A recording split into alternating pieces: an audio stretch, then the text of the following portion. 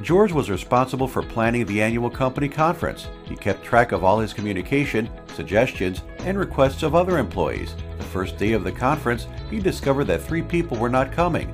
2 of them were supposed to be honored at a presentation. He had forgotten to follow up with all of the speakers and attendees. George hoped that this was the only thing that he overlooked.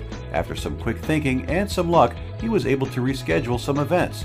He located the honorees and had them attend later during the conference for their presentations.